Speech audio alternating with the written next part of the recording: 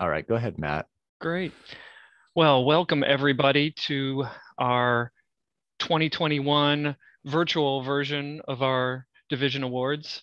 Some of you were able to attend in person in Boston last week, but most importantly, Claire was not able to attend, and so we set this up to give her an opportunity to give her talk, as well as just also give everybody an opportunity to again see who our other award winners are. So I'm Matt Bassett. I'm with Corteva AgriScience. I am currently the second vice chair of the CAS division, soon to be the first vice chair come January.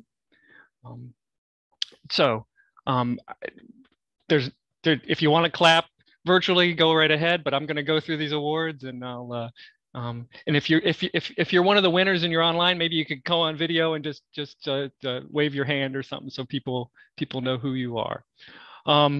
So let's see, is it going to forward for me? There it goes.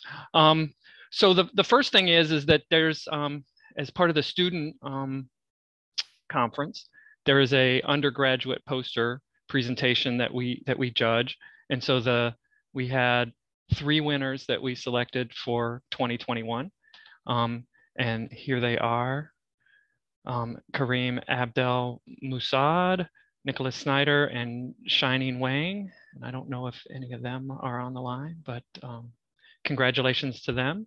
Hopefully they will continue their work into graduate school as well.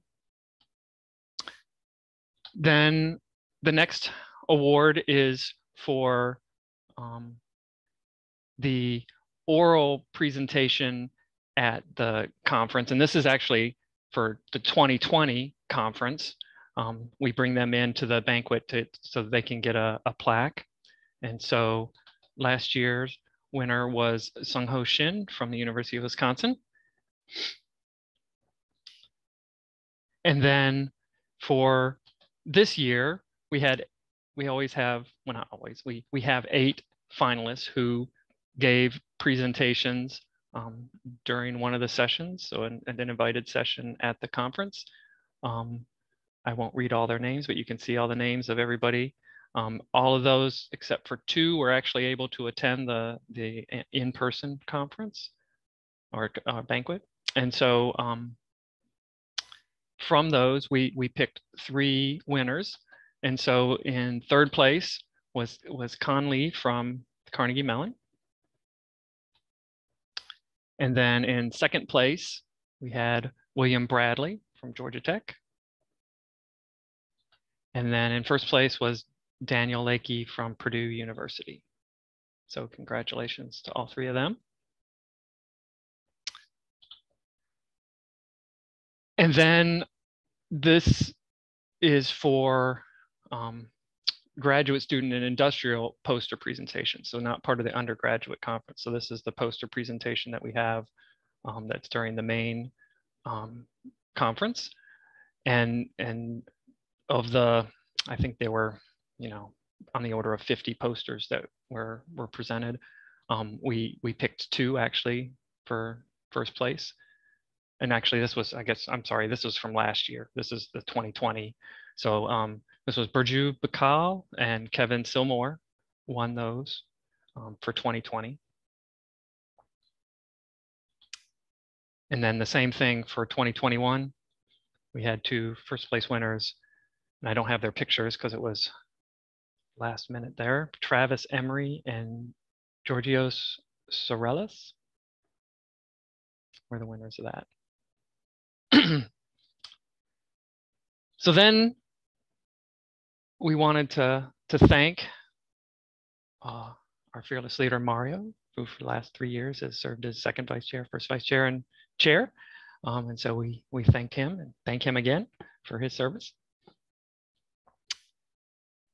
And now the remaining awards are the sort of the standard big CAST division awards that we give out every year. The first one being the W. David Smith Graduate Publication Award. And so this is to recognize an outstanding publication that was written and published while this person was a graduate student or an undergraduate student, and it's sponsored by Process Systems Enterprises.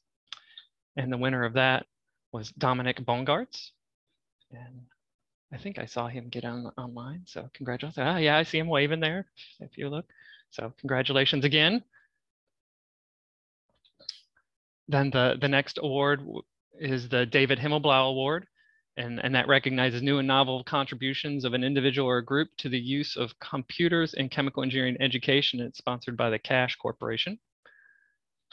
And the winner there was Tom Adams from McMaster, and I see him as well. The next one is Outstanding Young Researcher, which recognizes an individual under the age of 40 for outstanding contributions to the chemical engineering, computing, and systems technology literature, and it's sponsored by Air Products. And that was Faruque Hasan. I don't know. Oh, there he is. There's Faruque. Congratulations.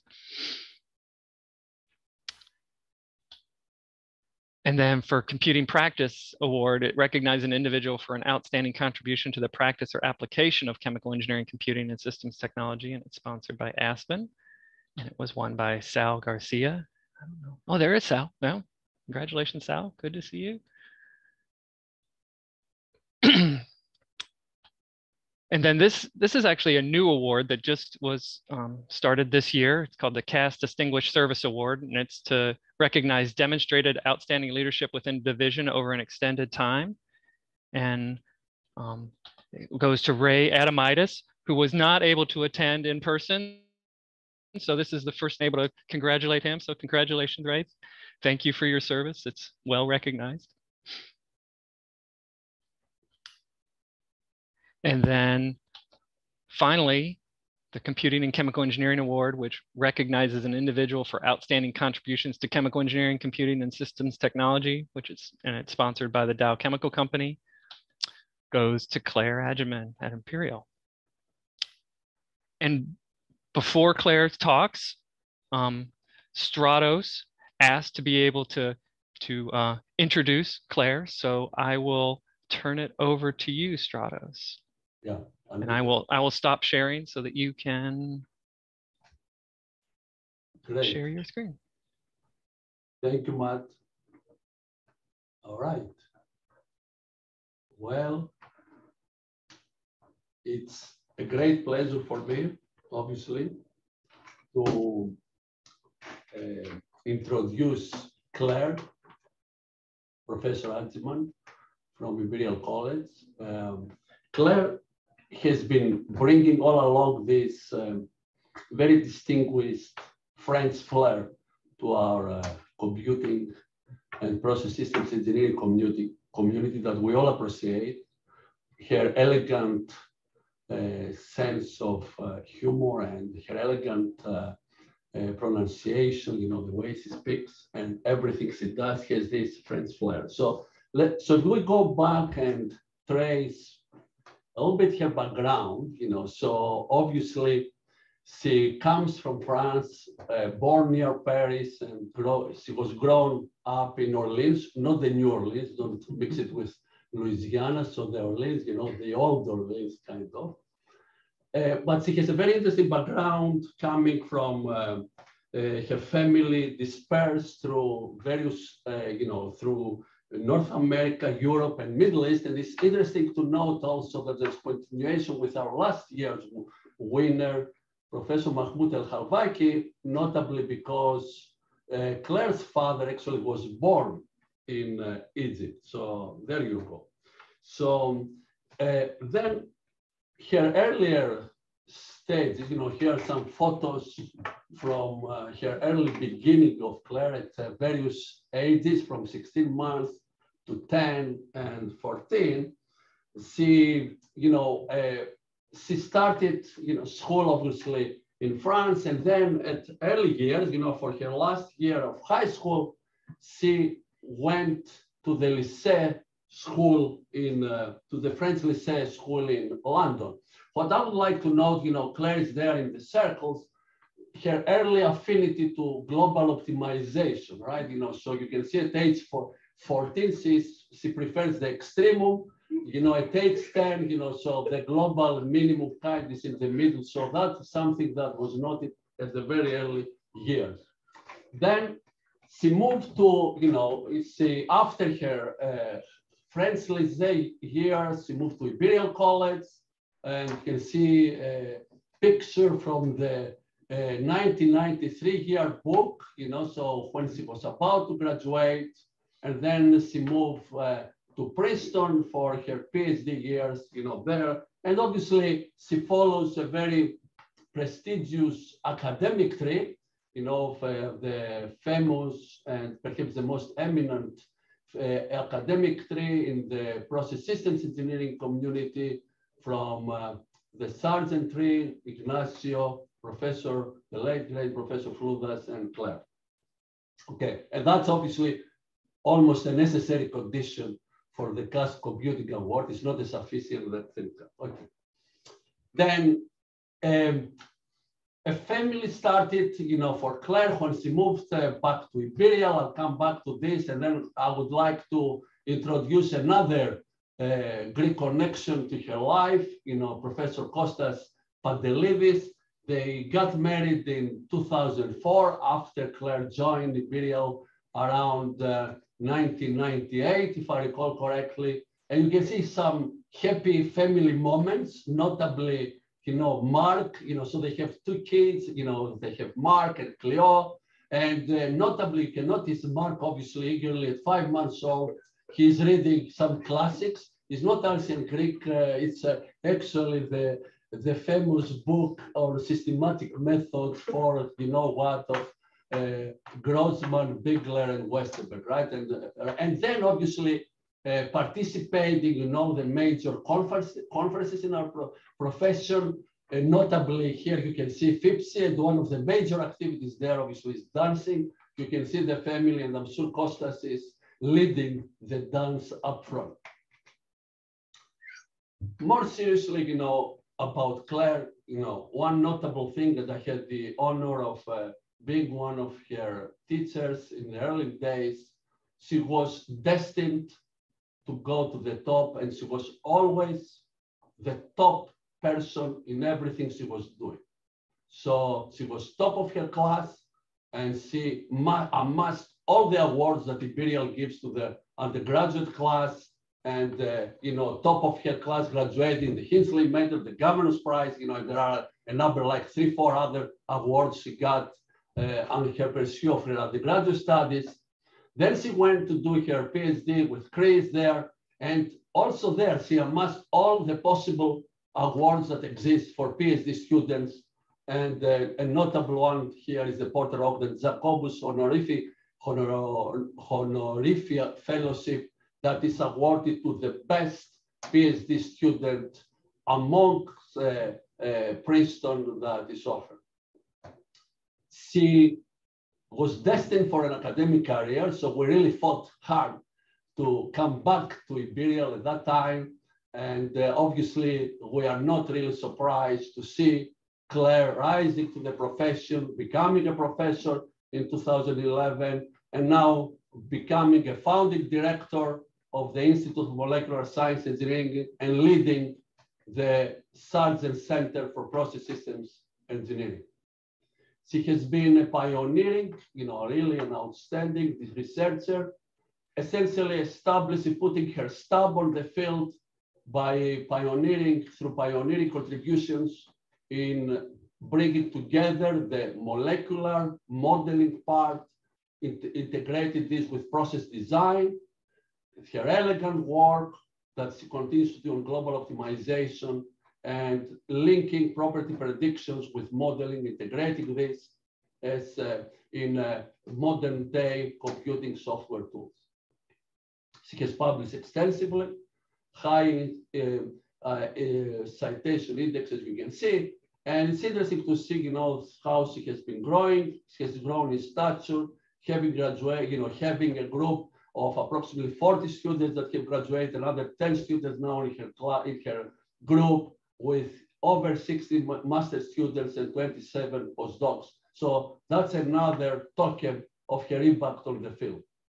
She has amassed all possible prestigious awards that in the profession. She has become a fellow of the Royal Academy of Engineering in the UK in 2015, a fellow of the Royal Society of Chemistry in 2016.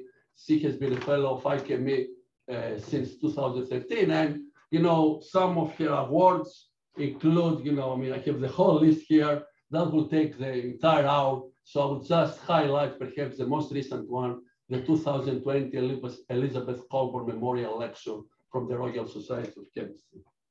And just at a glance, you know, just some of, you know, from that's some pictures from her inaugural lecture, you know, when somebody becomes a professor at Imperial College, she or he has to give an inaugural lecture. You can see here from the dinner with the late Professor Fludas on the left. Then in the middle, you can see Mark already draws some pictures about global optimization and phase diagrams there. And there is a message from Cleo to mom with love. And then on the right-hand side there, you can appreciate, you know, some, you know, well-suspected individuals. That's from the Roger Sargent lecture that Frank Doyle delivered. And you can see Claire there along with Nile and the person introducing her. So with that, it's a great pleasure for me to introduce Professor Claire Adjiman, the winner this year of the Computing in Chemical Engineering Award, which recognizes an individual for outstanding contributions to chemical engineering, computing, and systems technology. And Claire has demonstrated this through her outstanding and pioneer contributions to the integration of molecular modeling in process systems engineering, global optimization, and the industrial application of systems methods. So ladies and gentlemen, Professor Claire Adjiman, who is going to deliver a presentation on molecular level decisions for design and optimization.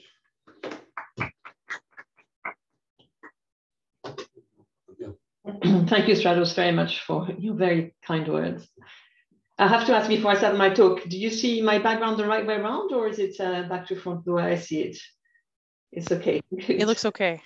Oh, wonderful. It's a bit unnerving here. So let me try and share my screen again.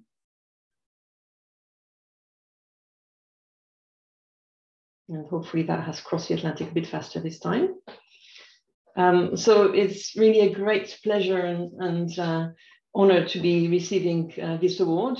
Matt has done an outstanding job. I received the plaque yesterday, so that's really great. I have to say it's my favorite award. It's so humbling to receive this from the community. And I'm really sorry that I couldn't make it to Boston. So I'm also really grateful that you've taken the time to organize this event and to come along to it. So to get started, of course, this is no after dinner talk. It's kind of an after breakfast talk, I guess, for most of you. So what I'm going to try to do is to try and go into some depth in some of my research, but also to try and keep it a little light at times. And most importantly, to thank the many, many people behind this award. It's something that I owe to many people. So and to highlight the areas of my group's research, to reflect a little bit on the journey and the influences that have got me interested in the problems that I've been interested in, and to look very briefly to the future. So first of all, I have to say some thanks to Stratos in particular. Stratos joined Imperial as I was a third-year student there, and I think I was in the first class that he taught. And he came with all the energy and enthusiasm that we know. And he was really instrumental in encouraging me to get to the US for my PhD and in helping me navigate a system that I didn't know. So from that point onwards, Stratos has been a great supporter and a great friend. And it's been really a pleasure to interact with him throughout my career. And I should also thank Ian Metcalf, who had been to Princeton. He was a professor in the department as well, and he'd been to Princeton and was full of advice and insights, which really helped me to make decisions. So some great teachers and mentors from the start. And of course, when I got to Princeton, I was really pleased to join Chris's group. Again, Chris was really welcoming and ambitious, full of ideas and expectations as well, which was great. And so he got me working in global optimization, which I absolutely love. So this was 4 years of really delving into the mathematics and the algorithmic aspects of global optimization. Generally, taking problems from the literature, so not thinking too much about what the problems were about, taking the formulations as they stood from the literature. And so our first paper was in escape proceedings, together with Yannis Androulakis and Kostas Maranas. And then we went on to publish some more papers on global optimization for NLPs, both on the theory side and the algorithmic side, implementation, and of course, continuing on looking at MI-NLPs. So this was really hardcore optimization, and it was really great fun. But the group at the time was a really stimulating environment, and there was a bit more to it than MI-NLPs, and that really influenced my thinking and the direction that I took on later on through my career. So in particular, Chris was working with Randy Esposito on deterministic global optimization for nonlinear optimal control problems, so looking at dynamic systems. He had been interested for a while in phase equilibrium and phase stability. Conor MacDonald was graduating when I joined the group, and Steve Harding joined the group shortly after me. So we looked a lot at those problems as well, and their work was really inspirational. And of course, at the time, Chris was starting his first steps in looking at molecular modeling and the energy minimizations of peptides and protein and all the protein folding that he would go on to do later on. And so there was a lot of talk of molecules and how you might model them and understand them. And while I wasn't directly working on these problems, they certainly influenced my thinking. And we had some great group meetings where we learned about this work, but also reviewed papers from other groups in the area. So it was really a fantastic learning environment. And so when I joined Imperial, my idea was that I would want to dedicate myself to trying to expand the envelope of process design, trying to move away or move beyond what we all knew as process design problems, trying to minimize the cost, the profit of some process where we might optimize the operating conditions, the temperature, pressures, compositions, and so on. We might do some process synthesis, choosing what units should be connected and how, and to expand that envelope to also include molecular choices. So to start from atom groups and to think about what molecules should take part in the process. Be then solvents, which is what I've worked mostly on, heat transfer fluids as well, perhaps catalyst, although I haven't really worked in that area, but definitely a very interesting and important area to work on. So thinking about expanding this and setting the design space to be a larger design space that includes molecular decisions as well as process decisions, and focusing on this field of computer-aided molecular and process design. At the time, when I was doing my PhD, of course, there was a lot of work coming out of the groups of Rafik Ghani, of Sandro Macchietto, Luca Ceni, and others, looking at molecular design and applying optimization to that problem, but focused on the whole on solvent or molecular properties as a target rather than process objectives. I should say that Stratos was also doing some really interesting work in this area. And so if you can solve a problem like this, so an optimization problem again, but that has this larger design space, you can come up with a rank list of designs that will include molecules as well as the process topology and the process operating conditions. You can do some experimental verification, and it's really important to realize that with these kinds of approaches, we are always going to be a little bit removed from the detailed design because our models are necessarily going to be a little bit rough, let's say, because they require a lot of transferability. So experimental verification, which maybe enables us to test our models and some iteration through this process until we're ready to make our choices and to proceed to a detailed design. So this is really adding molecular design to the synthesis part, the conceptual part of process design. Okay, so two key questions here. How can we expand the envelope of process design? What elements do we need to make this happen? And what are the benefits of doing this? Is this really worth it? Of course, in principle, we all know from optimization that if you expand the set of choices that you have, you are going to get a better objective function. But how much better? Is it really worth the effort? So in order to tackle this problem, I realized quickly that I needed three strands of research, or at least three elements. They were not all intended to be research elements at first. So optimization theory and algorithms, of course, I wouldn't want to get away from that. Product and process design, and especially how you formulate those problems and how you might break them down and decompose them to make them tractable. And an area which I thought was something I needed, but perhaps wouldn't do research in, molecular thermodynamics and property prediction. And that proved to be quite wrong there. So this started off as separate strands that I thought I could just combine. But as my career has progressed, I think they've become more and more intertwined. And as I hope I will show you some evidence that you really need to get into the details of a property prediction to do some effective work on product and process design. So there are many people that contributed to this work over the years, and I'll be thanking some of them during the talk. But there's also a community. And so the CAS community is one that is very important and a very obvious one, I guess, if you look at these. But there's also a community of molecular thermodynamicists and molecular modelers that I've been really fortunate to interact with. Initially, that I met through conferences, in particular, the PPE, PPD conference series and the FOAMS conference series, which is a CASH series that started in 2000, and it's being held again next year. And more recently, I've got involved in establishing a journal called Molecular Systems Design and Engineering, which is a collaboration between the Royal Society of Chemistry and the Institution for Chemical Engineers in the UK, and which organizes a 2-yearly symposium as well.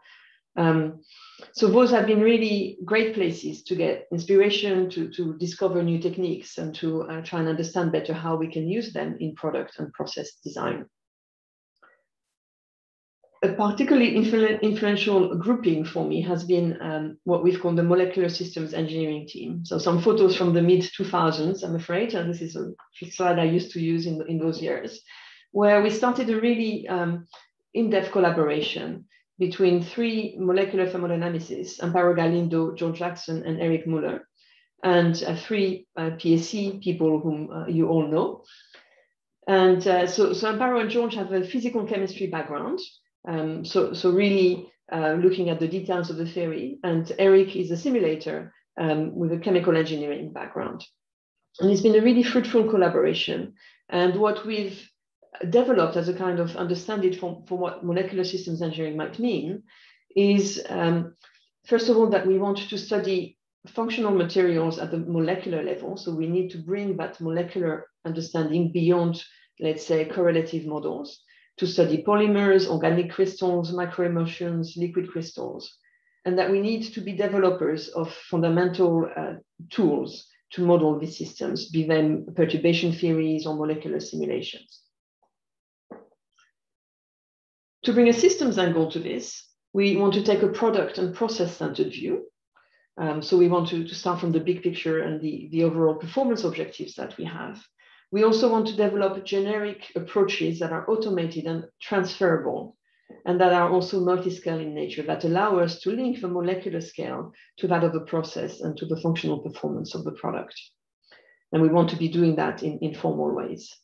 And the engineering aspect is the focus on industrially relevant problems, and also importantly, the focus on design. We're not modeling for the sake of modeling, and we're not just trying to understand, we're trying to come up with better designs. And in that context, in the early stages of my career, John Cordiner from Syngenta was really influential in my thinking, but also in really helping me secure my first PhD students and get the group started in this area, which was really great. And also I was really lucky to work with Mitsubishi Chemical and Peter Kohler, who was a great collaborator, and really leveraging some of the relationships that my colleagues at the Center for Process Systems Engineering had established before I had even arrived. And I was really lucky to go into such a stimulating center with so many people willing to help me out in the early days of my career. Okay, so thinking about these different strands of research, I want to now take you through a little bit the concept of computer-aided molecular process design through an example. We're going to look at carbon dioxide capture as an example. And the first thing we're going to learn is that there is no escape from thermodynamics. So the problem is a well-known one. Carbon dioxide capture is an important technology in terms of achieving net zero. And that is traditionally done with chemical absorption, so amine-based solvent. There are some conventional solvents that are well established, like monoethanolamine and others. And the process configuration also, we have some very well-known configurations, although some very exciting new configurations that are coming up. But there are some challenges with those existing technologies, especially if they need to be deployed at the scale that we need them. One is the energetic cost of solvent recovery, which is very high. And another is the environmental and health impacts due to solvent degradation, the corrosiveness of the solvent, and solvent losses. And so you can see that I'm mentioning the solvent a lot, and indeed, the choice of solvent has a big impact on the performance of this process. So if we think about how we might model the process to look at changing the solvent and the impact of changing the solvent, what we'd like to be able to do is to get some profiles for our columns, for example, temperature profiles and liquid composition profiles, so that we can figure out how well our absorber is working and what sort of regeneration costs we might have. In order to do that, we need to understand what's taking place in the solvent phase. And unfortunately, what's taking place is a little bit complicated because this is a chemical absorption process. We have quite a large set of reactions taking place. So this is the set of reactions for, let's say, something like monoethanolamine. And we have, if you count the components, so the molecular and charged components, neutron charged components, we have 13 species in this system. Now we have some models that work really well to tell us what the phase and chemical equilibria might be and what the chemical kinetics might be in these systems. Unfortunately, those models require very many parameters. So if you take, for example, the ENRTL model or a charge UNIFAC model, you're talking about of the order of 70 parameters to model just monoethanolamine, water, and CO2. And so that's a lot of parameters, which means we need a lot of extensive data on this system, including speciation data. And unfortunately, that data are not forthcoming. Speciation data are available for very, very few solvents. And so if we want to start understanding the impact of changing the solvent, we're a little bit stuck.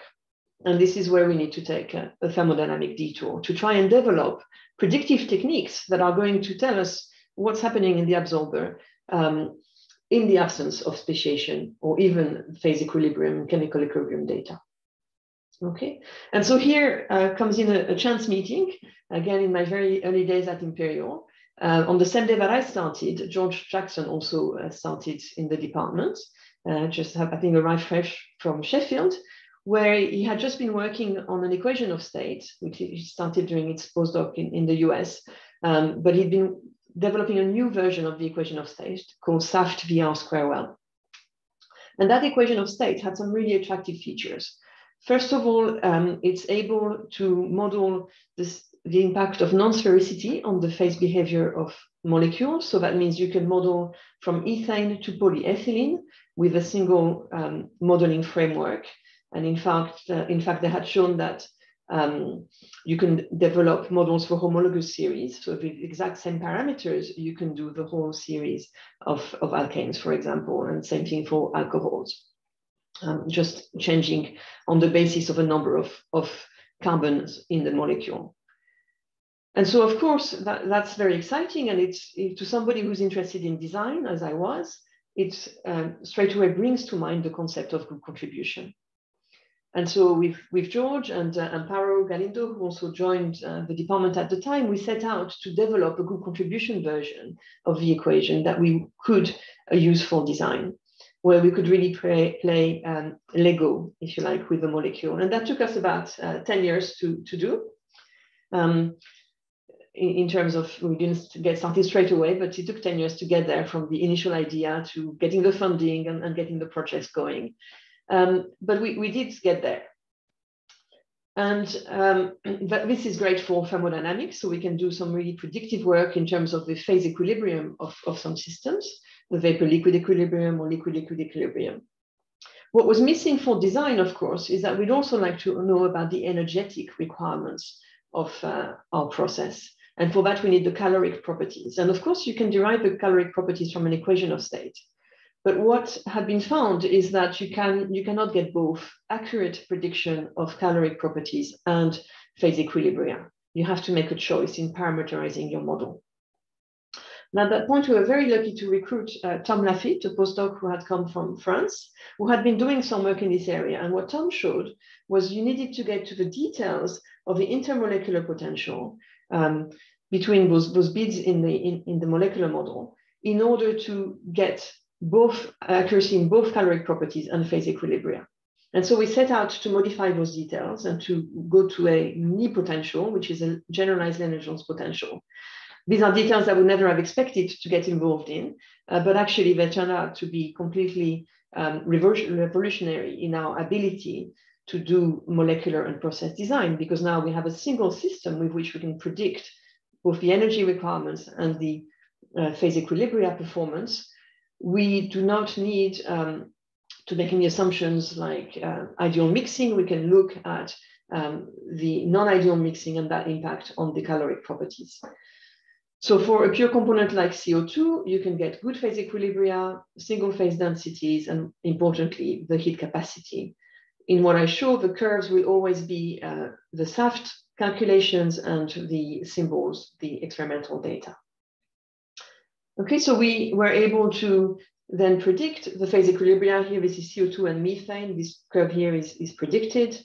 And of course, with our blue contribution method, we can combine these two advances and predict CO2 in different alkanes. And we can take that concept further. And we've had some really fruitful collaborations in the pharma industry, looking at using this predictive technique to predict the solubility of different active pharmaceutical ingredients or APIs. So this is the case, for example, of ibuprofen and ketoprofen in acetone. Actually, ketoprofen should be in blue.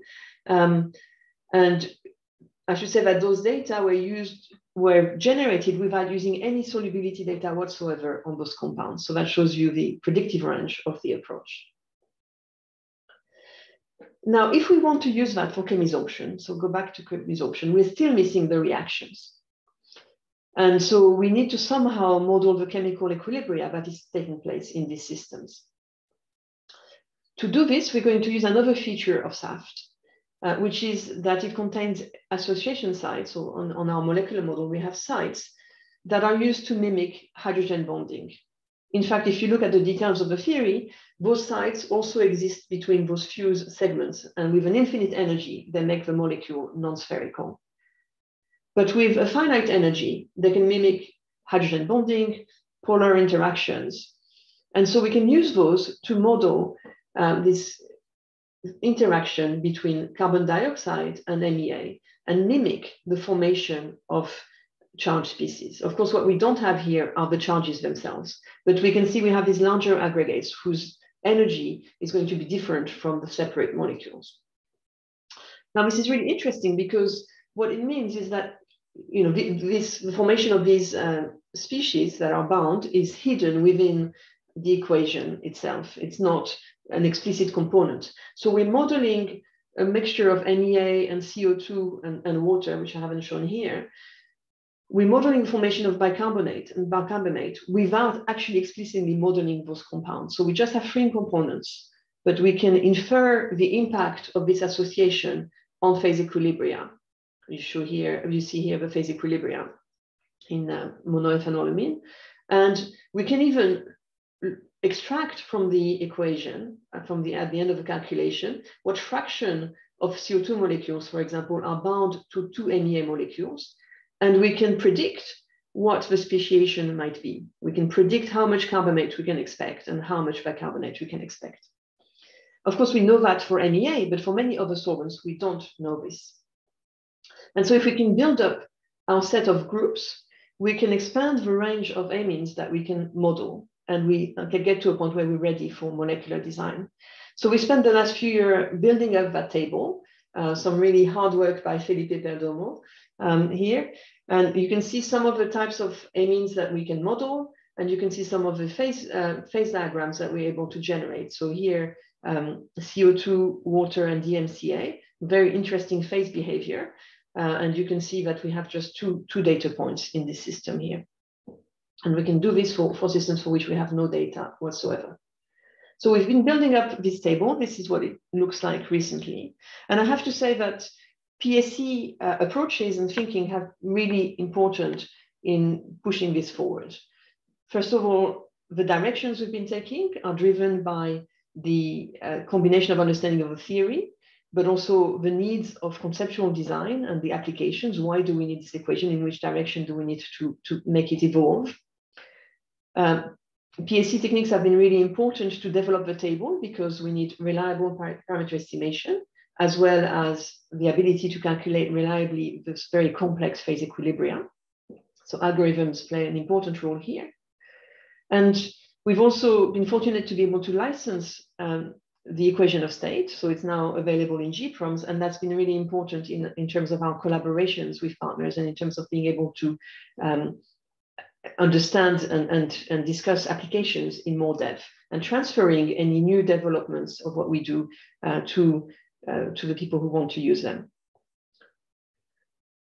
So now that we've got the thermodynamic framework, we can embark on molecular design. And what I want to illustrate next is why it's important to look at the process as well as the molecular properties. So how can we find better sorbents for CO2 capture?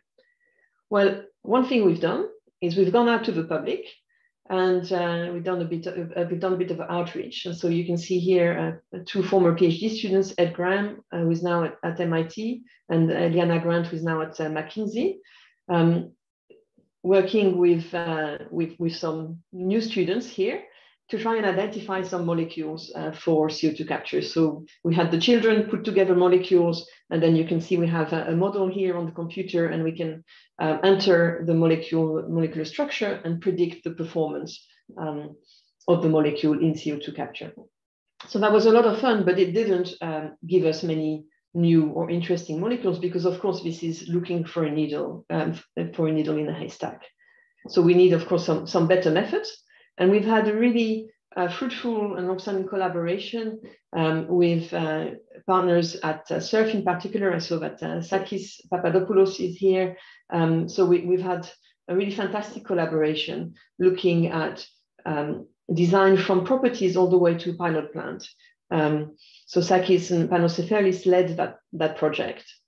And so these are some figures from one of our recent papers, where we used Sakis's approach to identify through multi-objective optimization some promising solvents. And you can see here, we're looking at pure solvent properties, so things like the molar volume and the vapor pressure. These are all related to process performance, but also some other metrics that are related to the environmental and safety performance of the process.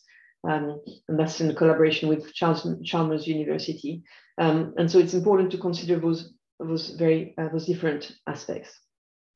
Then taking that through to modeling of the mixtures, and this is where the phase equilibria comes in, to measurement in the pilot plant, or in a small scale pilot plant to use in a rotating packed bed process.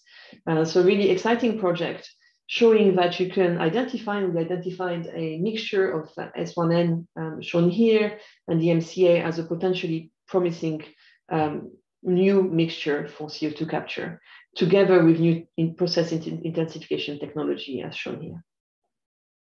So this is a really great way to approach the problem. But what we've been trying to do as well in the group is to enable simultaneous molecular and process design. So to think about how can we integrate those decisions about which molecules to consider with the optimization of the process itself. So we've been looking at this in the context of a 400 megawatt CCGT power plant shown here with some of the targets that we have. We've developed an equilibrium model of this, I should say, so neglecting in the first instance mass transfer limitations. But in this case, so we're trying to minimize the total annualized cost of a system. We have some design and property constraints, and we have some structure property models, as well as, of course, the process model, the mesh equations, and so on, and some molecular feasibility constraints. So this is a standard process design problem, except that we have these n variables, which represent the molecular structure of the solvent we want to design. So we're using the kind of model that I've been describing, the SAFT model, and we're doing this like Lego. So we're using the group contribution version of the equation of state. And so our process decision variables are the lean loading, the desorber pressure, and the lean solvent temperature. And our molecular design space consists of the groups shown here. So we have a few groups that we can use to make new amines or alkanol amines. Now, it's not easy to solve these problems. And one of the reasons it's not easy to solve these optimization problems is that when the optimizer identifies a new combination of groups and a new potential solvent, chances are that solvent is not going to work as a solvent. You may find that it's not liquid at the operating temperatures that the bounds on the operating temperatures that you've set for your process.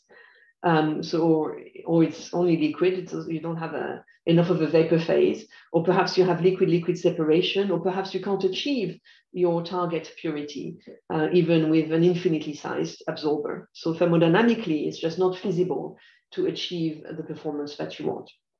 And whenever that happens, if you apply a standard outer approximation algorithm, you find that you get into a lot of trouble in the primal problem. You spend a lot of time solving a problem that cannot be solved, and you're getting very little information to help you move to the next solvent in the master problem. And so we've been working on a series of algorithms and a series of examples where we use feasibility tests as a precursor here.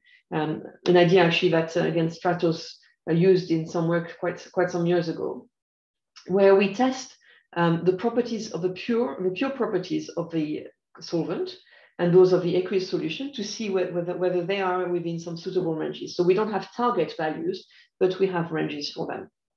And then we apply a number of other thermodynamic tests. We check whether the solvents exhibit liquid-liquid mixing at the absorber operating conditions.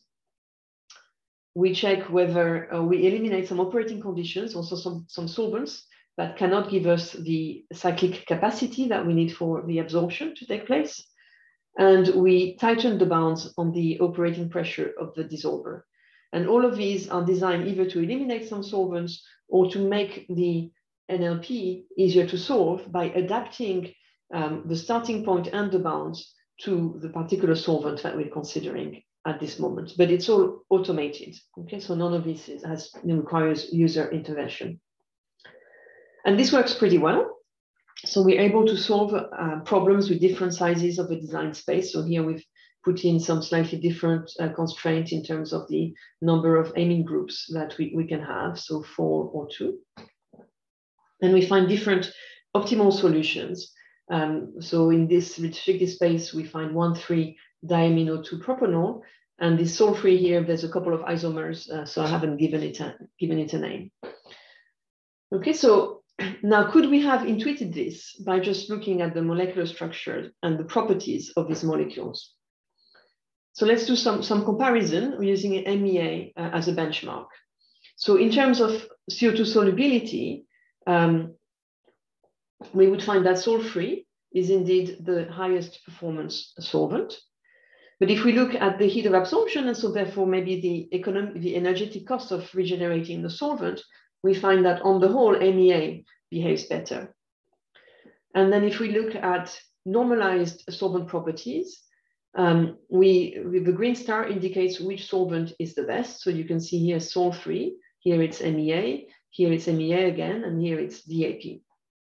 And so you can see that we get, first of all, a mixed picture, but also that it's, Sol3, for example, only comes out, which is the best of the 3, only comes out as best in a couple of the metrics. If we look at the results of the optimization of the process, we can see that Sol3 appears to be the best by quite a long margin, compared especially to MEA. And that is essentially driven by the greater cyclic capacity of this solvent. And that reduces significantly the energy consumption, and of course the solvent circulation rate as well.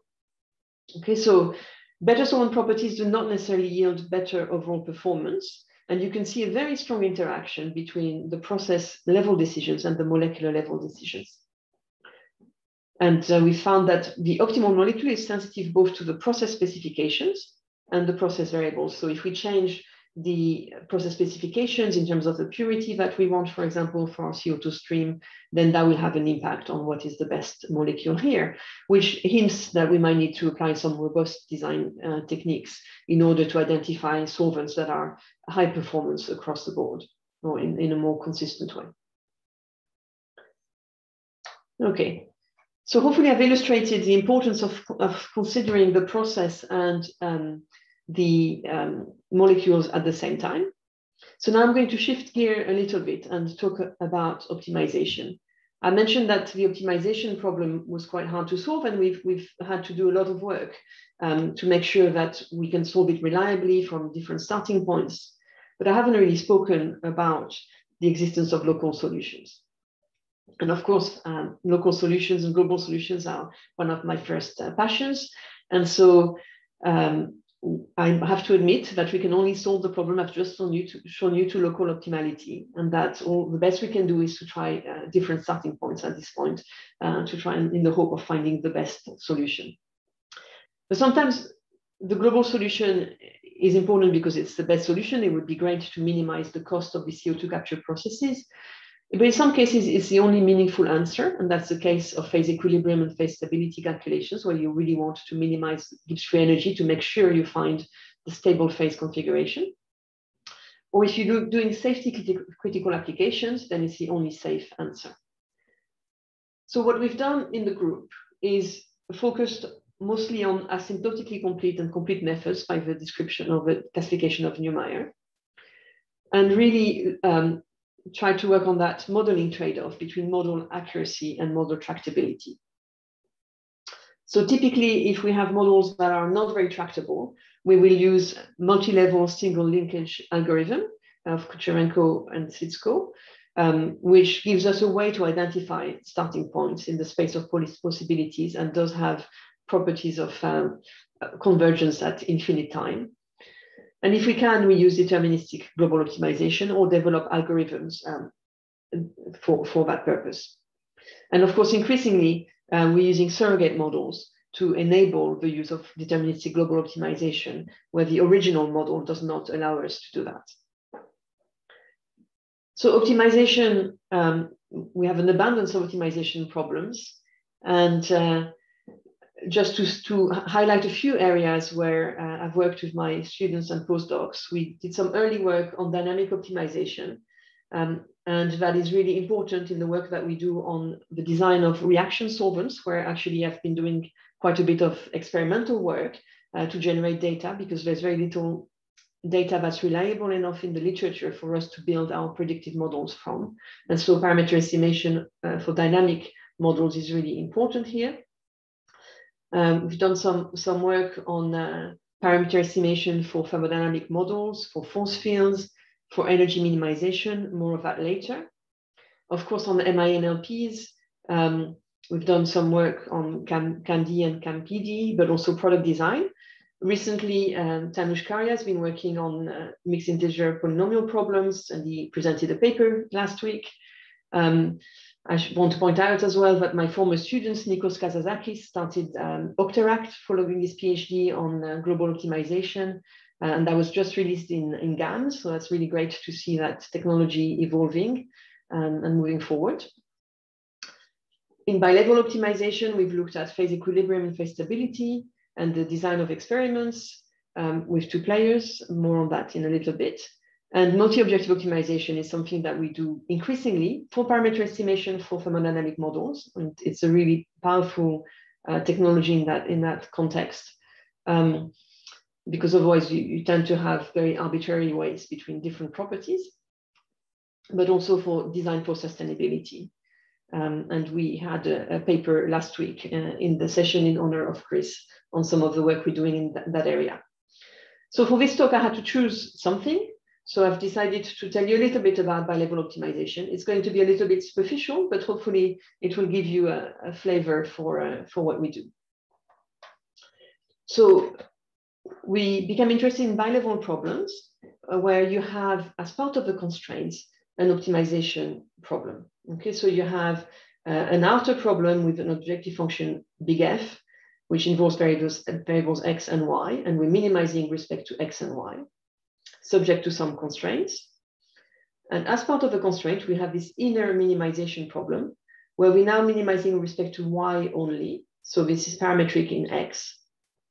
And so we have a minimization of little f of x and y, subject to some constraints. And so we were interested in how you might solve such problems. And the approach we came up with is an algorithm we call the branch and sandwich algorithm, which was developed with Xenia Kleniati and Remis Polavicius. So two postdocs who did some really great work.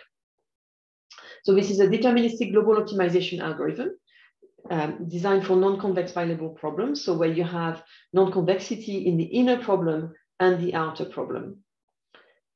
The main components of the algorithm are that we partition both the inner and the outer spaces without distinction. So we're going to generate bounds on the solution of the inner problem and on the solution of the upper problem, outer problem. And we're going to use those bounds to make decisions about which regions of space to explore. So we can develop ways to generate those bounds. But the fact that we're looking at both problems at the same time means that we're going to need to be quite careful about how we manage our branching and our exploration of the solution space. And so we have some novel tree management taking place. So it's a mix of theory and algorithmic aspects that enable us to solve these problems. And what I'm going to show you is a very brief glimpse of how this works through an example. So this is a classical example in the literature. It's actually an integer example, where the outer problem is to minimize minus x minus 10y with respect to, or subject to y being in the solution set of the inner problem, which I didn't actually put on that slide.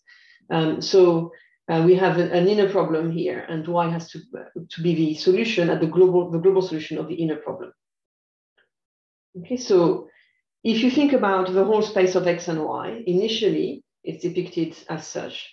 And let's assume, you have to trust me here, that we can generate some bounds on the outer and on the inner problem. So we have a lower bound, for example, on the outer solution and an upper bound on that solution here. And we have some bounds on the inner problem, 1 and 4. We're then going to partition the space. And so in this case, we're going to choose to partition along the y space. Now, this is important. When we consider a point in this region here in node 3, when we look at the inner problem, we need to think about, for a given x, for example, we need to think about what is the global solution of the inner problem over all of y. So we can only assess the performance of x in node 3 by looking at what's happening in terms of y and the inner problem in nodes 2 and 3. Okay, so this is where the exploration of the inner tree comes in. And so we need to do a bit of bookkeeping and to always keep in mind that we're looking at the inner problem in both regions to make a decision about where the global solution of the outer problem might lie. So if we generate bounds on those two nodes, we find that the lower bound on the outer or upper solution is minus 18 here.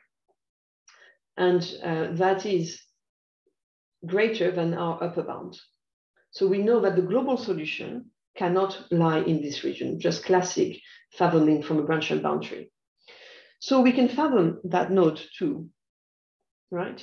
But we cannot fathom it completely because we still need to be exploring it to assess the points, the values of x in node 3. So we still need to be looking at all of y. So we introduce the concept of outer fathoming. It's no longer something we consider from the perspective of the outer problem, the overall problem, but we keep it for the inner problem. We branch again, And because we need to keep improving our bounds on the inner problems and the outer problems at the same time, and we're still interested in the inner problem in 2, we branch both on node 2 and node 3. So we have these 4 regions here. Now, when we compute the bounds on node 5, we find that actually there is no way that the global solution of the overall problem can lie in this region. And in fact, the global solution of the inner problem over X2 can never be in this region either.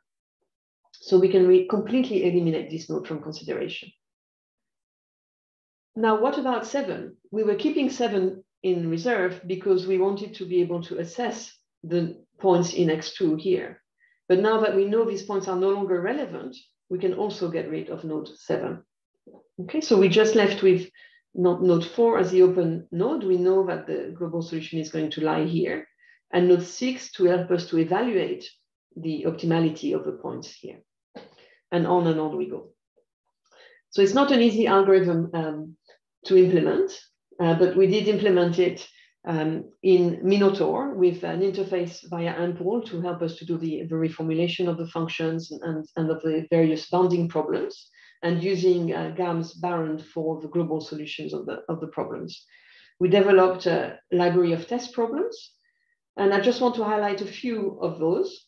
First of all, we revisited some classics, looking at flexibility index problems. And so you can see that with the algorithm, this is the time that we, the time for completion. They're quite small problems in terms of the number of uncertain parameters and the number of controls, but it's very promising that we're able to solve these non-convex problems to global optimality quite quickly.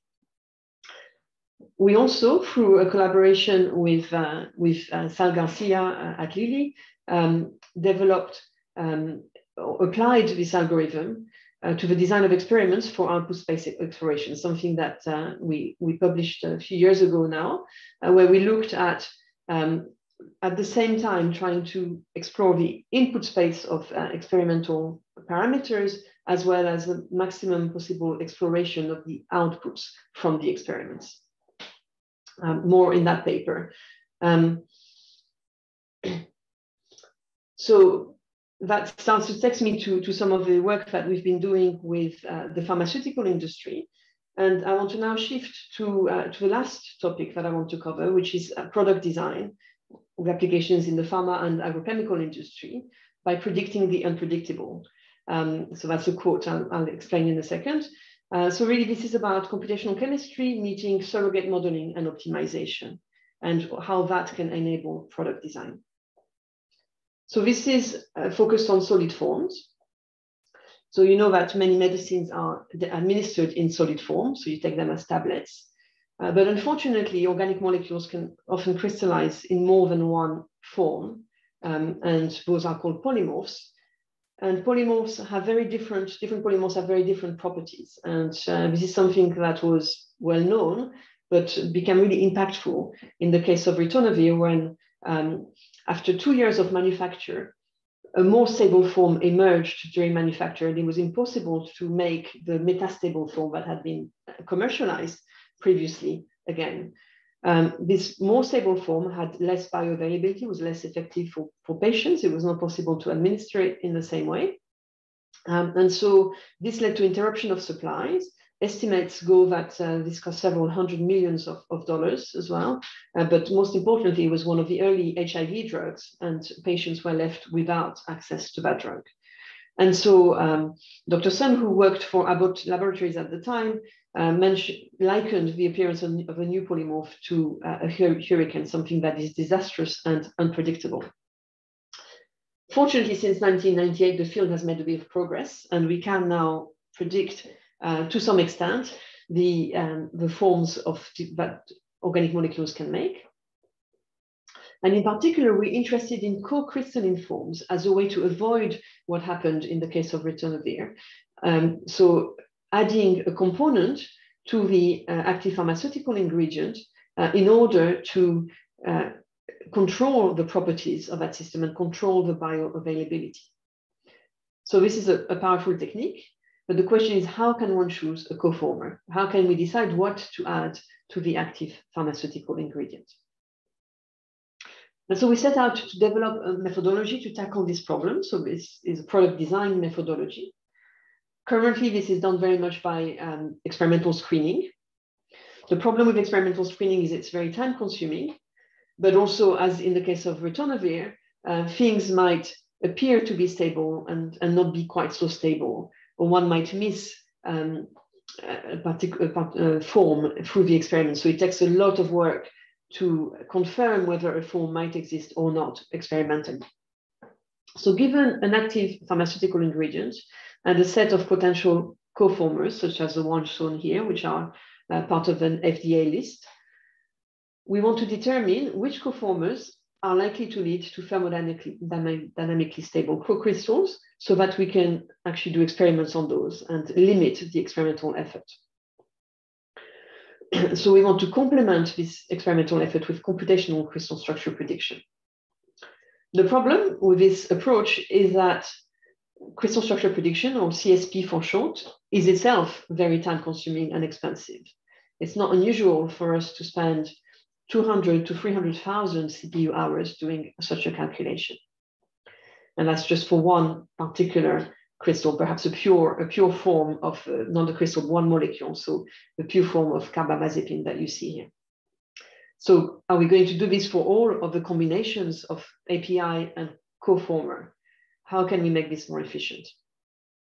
So before I can explain how we do this, I want to show you the methodology that we've developed. This is work that was started by Kostas Pantelidis. So nice to be collaborating with my husband. So he started that work with Panos Karametzanis, with the sponsorship of Mitsubishi Chemical, actually, so many years ago. And then we've been continuing this on over the last few years. So we start with a molecular connectivity diagram. This is for the ROI molecule, by the way, which is the molecule that has the most known polymorphs. So very high propensity to create different crystals. And you can see clearly how different the properties of the different crystals are. We do some quantum mechanical calculations on this molecule as a function of conformation. So we rotate the torsion angles here, and we obtain the intramolecular energy and the charge density for those different conformations.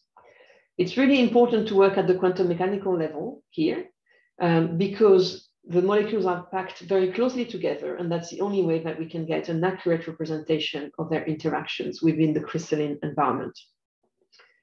What we do with the data that we generate from these quantum mechanical calculations are quite expensive, is we develop some tailored intramolecular and electrostatic potentials. These are some elements of the lattice energy. So, going the wrong way. The other element of the lattice energy is the repulsion-dispersion interaction. And for this, we use an empirical equation with transferable parameters that have been generated from many crystals.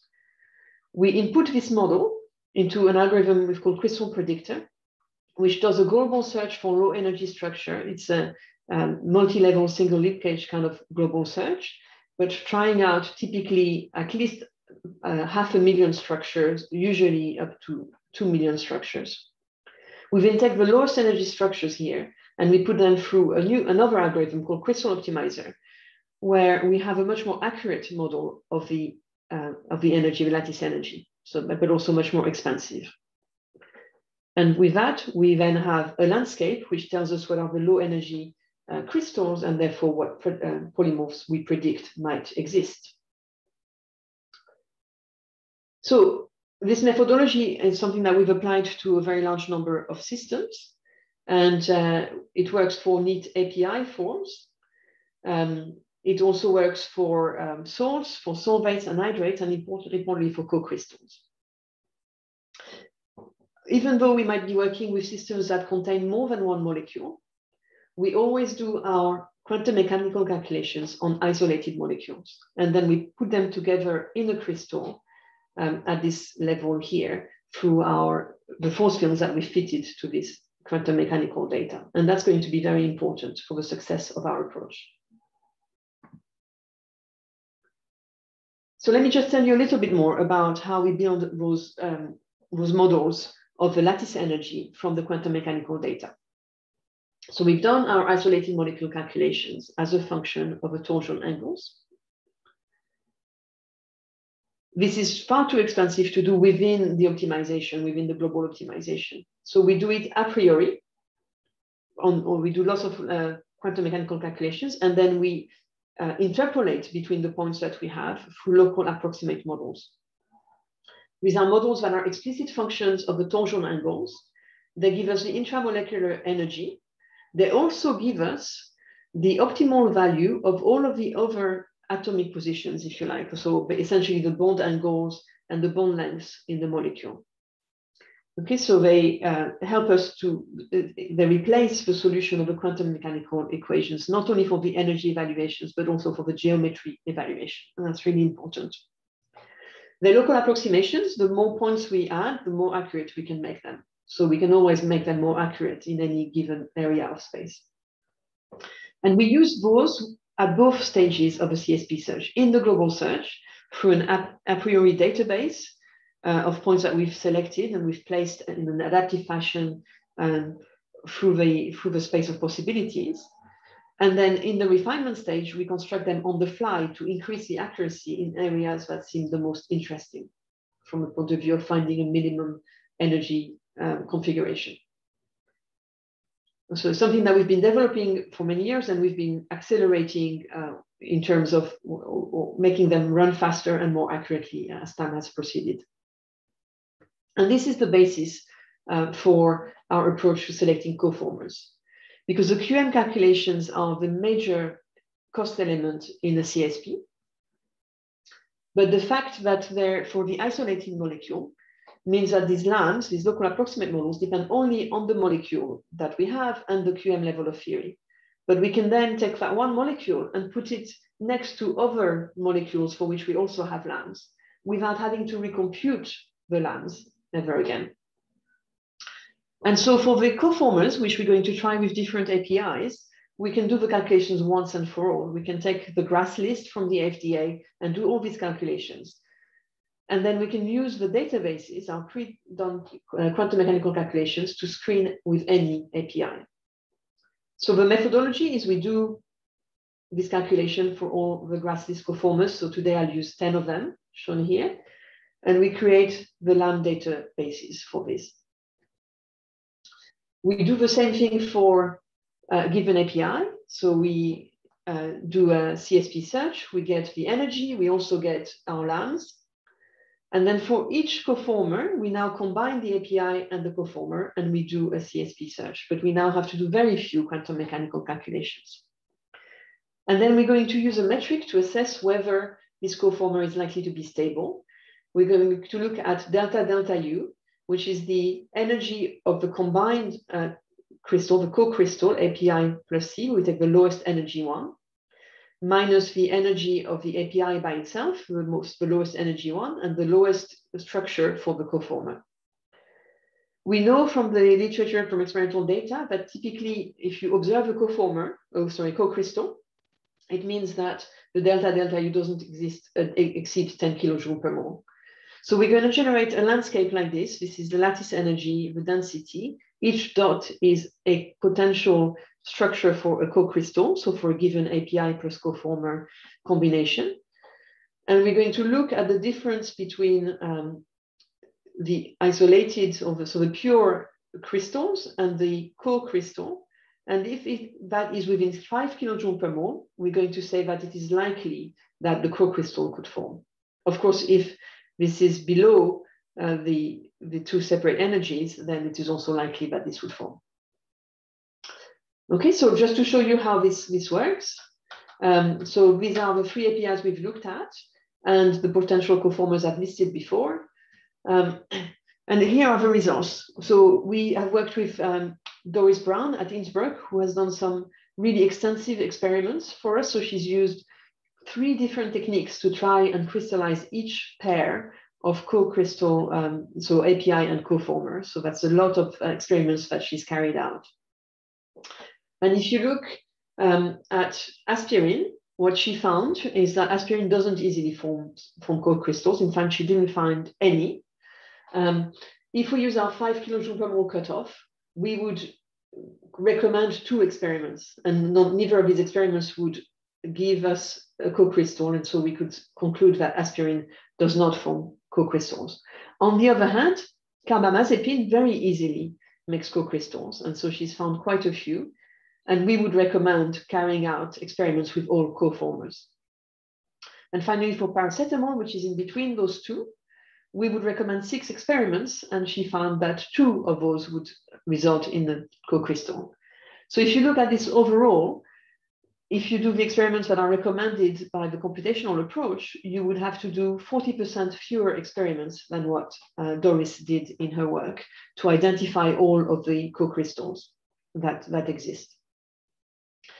In addition, because of our reuse of the QM calculations and the LAM databases, each API coformer CSP is at least twice faster than doing a pure API CSP. So it's much, much faster to be able, when we are able to reuse these calculations, even though it should be more expensive to do a calculation for a crystal that contains 2 molecules. Normally, this would be extremely expensive if we didn't have those databases.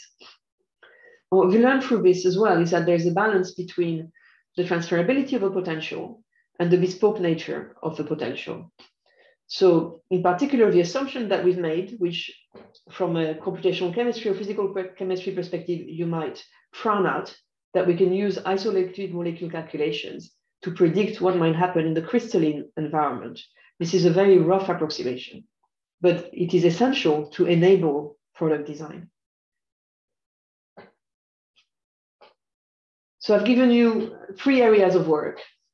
There's a lot that I haven't talked about. In particular, I haven't talked about all the work that we've been doing on solvent design for crystallization and for reactions, which has been very exciting work, looking at things process-wise, or also integrating quantum mechanical calculations of rate constants within the design envelope.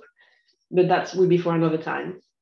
I think hopefully what I've shown you looking back is that there are some significant benefits to expanding the envelope of process design, that PSC tools and thinking have an important role to play in advancing property prediction techniques that can be used for our purpose of product and process design. And so in my view, engagement with thermodynamics and prediction methods is really essential.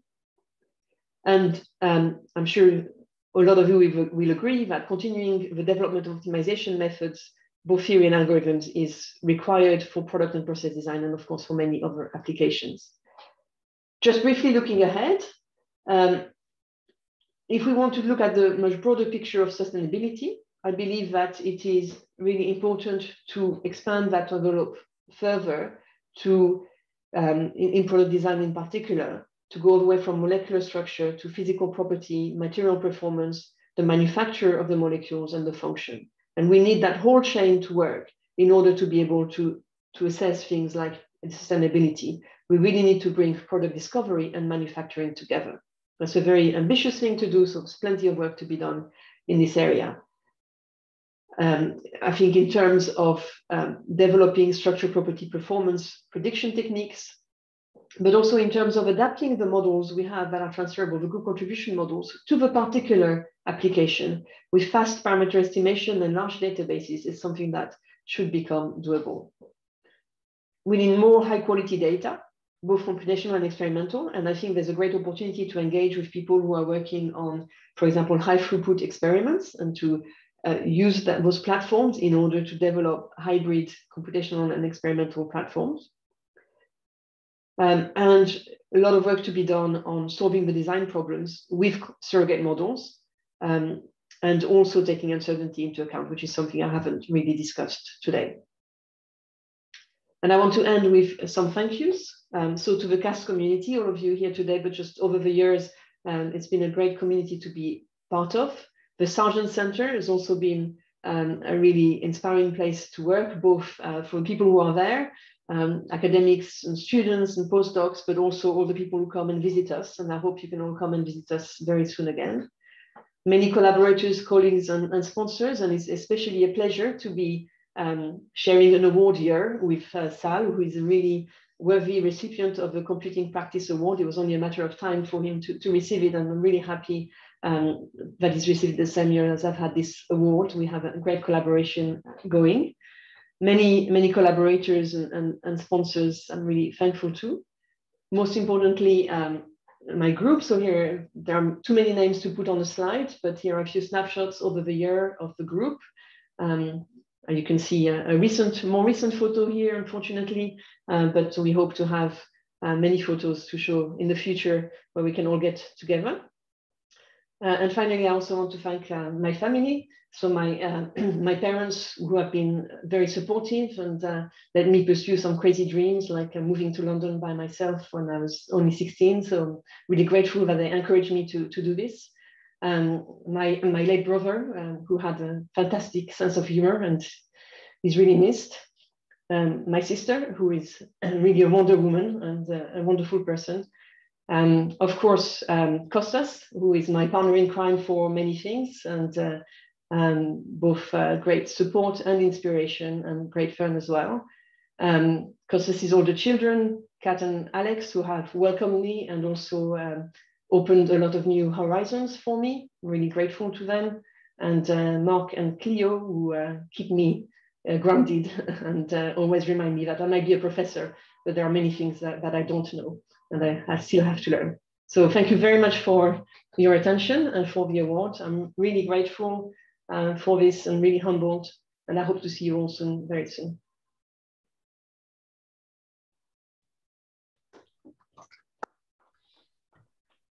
Great. Well, thank you very much, Claire, for your talk. It was a great talk, and congratulations again on the award. And congratulations to all the other winners as well. And I think with that, we're gonna wrap up for the day. Congratulations, Claire. Congratulations. Yeah, so, all right. So everybody take care. Have a good rest of your day. Thank you. Thank you, everyone.